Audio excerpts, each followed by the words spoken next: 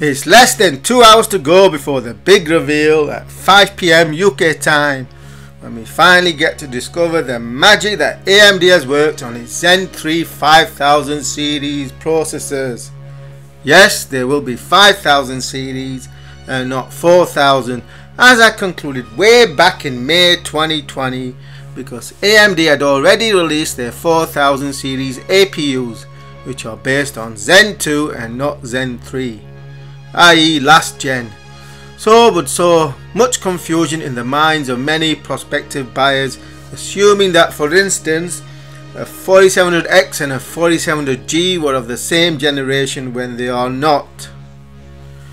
What IPC increase will we expect to get?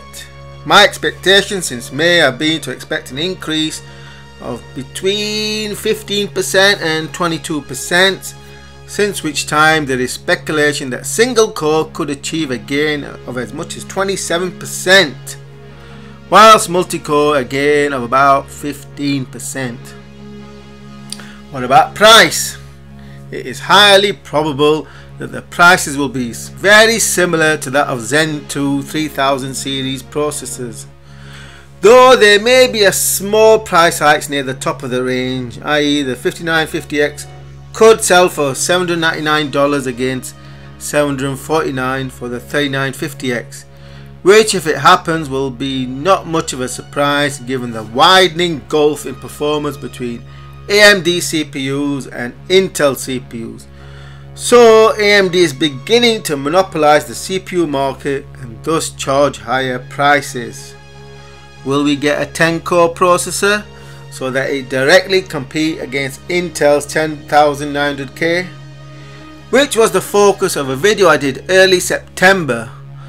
Whilst there is no news on this front, however, it would be a good strategic move for AMD to release a 10-core processor that clocks at least 5 GHz with performance tweaked towards beating Intel's 10900K in terms of gaming performance benchmarking, and of course frames per second. Anyway, not long now to wait, though for all those waiting for news on Zen 3 Threadrippers, then we will likely have to keep waiting for an announcement due probably February 2021.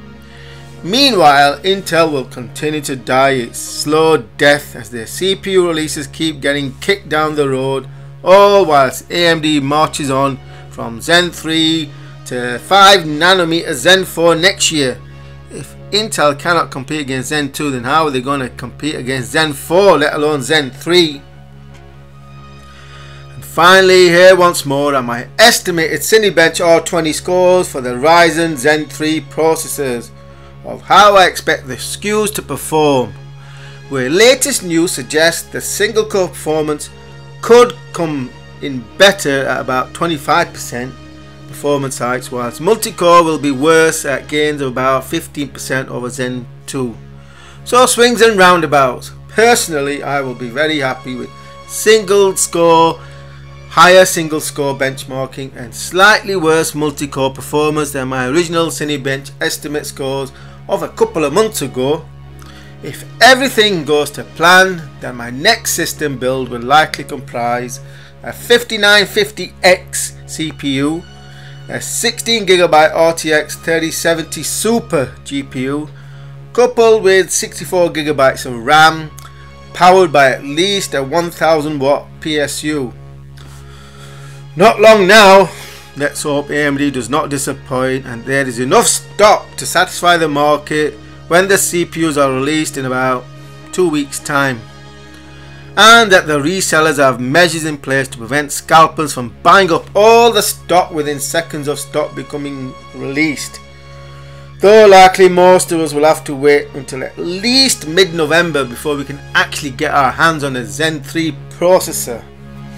And hopefully before Christmas, I want my new system to be built and installed by latest early December. Fingers crossed. Hope you all get your wishes come true as well, and the scalpers get punished. Do not buy any GPU or CPU from a scalper. Let them suffer, the little Anyway, not long now before we see Zen 3.